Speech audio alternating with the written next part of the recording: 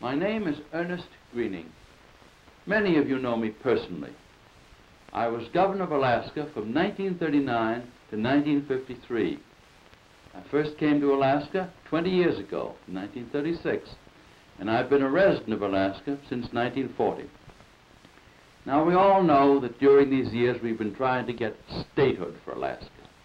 I've been among those who've been working hard for it, ever since the people of Alaska 10 years ago in 1946 voted for it at a general election.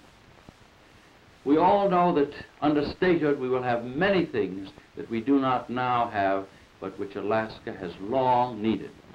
We'll get far more roads. We'll get roads in regions that have never seen a road. We'll get more and better hospitals. We will speed up this tuberculosis program, which in the past has taken so many lives and which we are now beginning to work with. We'll have better school buildings, which are so badly needed in many communities. We will have control of our fisheries and restore the salmon, which are now almost disappearing. We'll be able to reduce our freight rates and lower the cost of living, which is such a burden on everybody.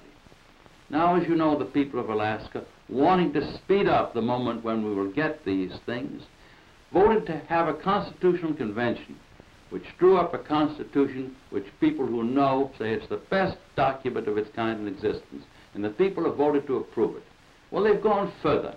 They have decided they wanted to send 2 men to Washington who would be in the United States Senate and one in the House of Representatives, who would have a vote, which our voteless delegate, our excellent delegate Bob Bartlett, does not now have.